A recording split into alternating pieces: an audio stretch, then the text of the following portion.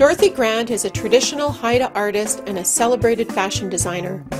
Her garments, button blankets, and spruce root hats can be found in museums and private collections worldwide. Michael Glendale visits Dorothy at her design studio in Vancouver and discovers how she maintains her cultural roots in the fashion industry. Hi, Dorothy. Hi, Michael. Hi. Welcome to my studio. Thank you. It's such an amazing space. Thank you. Thank you. We designed it, this space, for just showing the work as in a boutique. And then behind the curtain, we've got where we cut and sew. This is what I started out doing as a traditional artist. In my 20s, I focused on the traditional side of Haida art, and particularly fabric art. So I started making button blankets years ago, and I still make a blanket every once in a while. This was done a couple of years ago in Santa Fe, and it's the shark blanket, but it's where I started and my inspiration for fashion came from, because I did these blankets for years and years, and I outfitted a traditional Haida dance group, and that's how it started. But I had some inspiration from other artists as well, like Bill Reed. At the time had said, you know, I just came back from Paris, and you know, somebody should do Haida art and fashion. And I said, I think I can do that. And that was in 1983.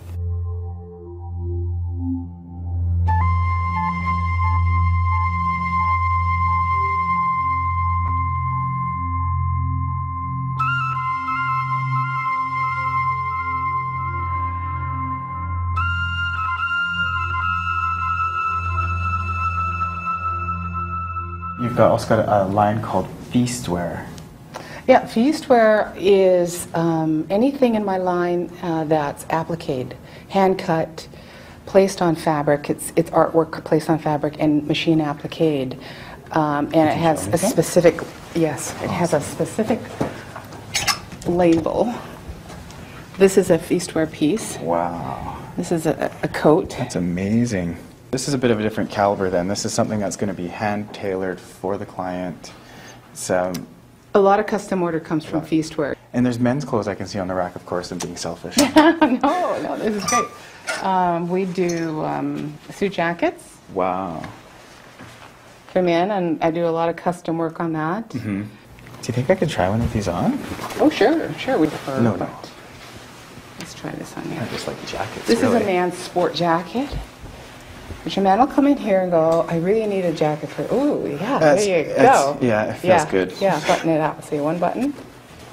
Yeah, this is a 42, but. One button's, that's it now, right? Yeah. One button, not two. Well, no, you can, you know. I mean, with a suit jacket, you could do anything. You could wear it with jeans, you know. I think that's the look now. We call it casual elegance. Yeah. Jeans and a sport jacket. It says, I'm getting dressed, but I don't have to get all the way dressed. Yeah. Yeah, Yeah, because that's yeah. just what it is. Yeah. That's amazing. I really like the transition from the traditional blanket that we see in the background to feastwear. This is my new accessory line. It's beautiful scarves and neckties. We felt that there was a real need for a product line that was, you know, less expensive. So we manufacture these beautiful eagle scarves. Oh my goodness, that's Which we're also going to print fabric like this, like silk. It's going to be boltage fabric that we can cut up into like dresses, blouses, men's shirts.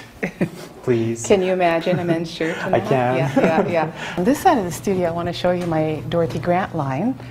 It's quite different from the Feastwear line in that there's two processes. One is I embroider art on the garment, and that's not done here, that's done somewhere else. As you can see, here's another embroidery piece with just the pockets, with little ravens on the pockets.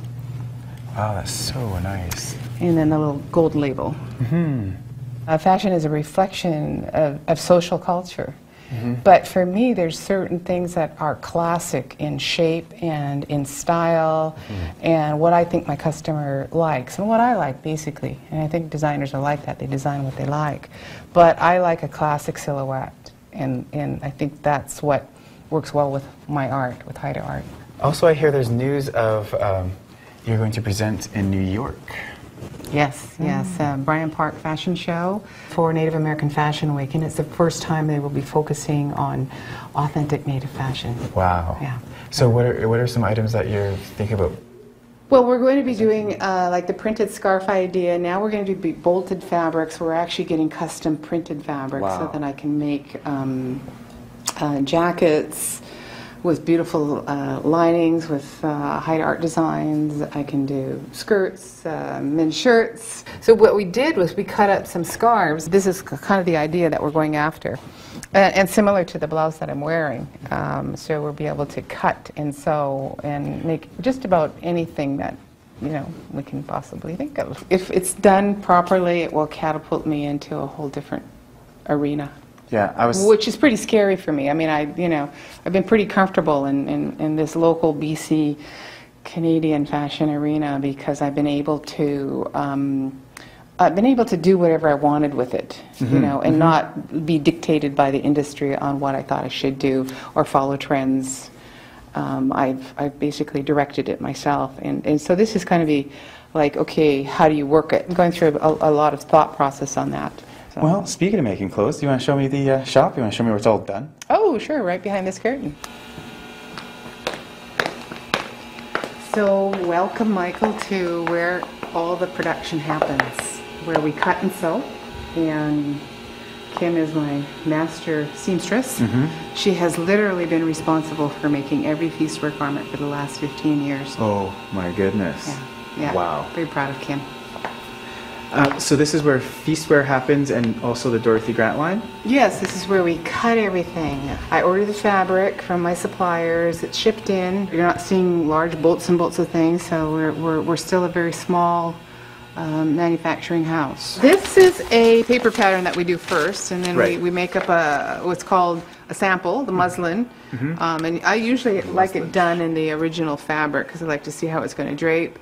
Kind of what the fit is like, and we make a little twig it, and then I approve it. Then it's made into a hard paper pattern.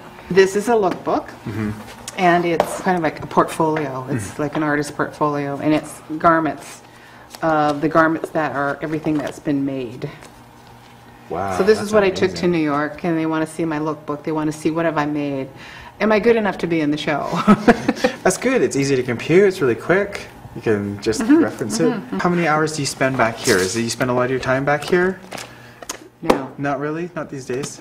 No. These guys are so good, like Kim, my seamstress, and my pattern maker and cutter. They're so good at what they do. I don't need to be here all the time. I'm up there. I'm up there doing a lot of business decisions. I built something from an idea. And I've taken it this far. It's brought focus of our Indigenous art onto a world stage, and it's created a sense of pride in our First Nations people and young people. And I think that's really important in terms of role modeling, that this is what you can do. You can take an idea and you can build that dream and you can actually make it happen.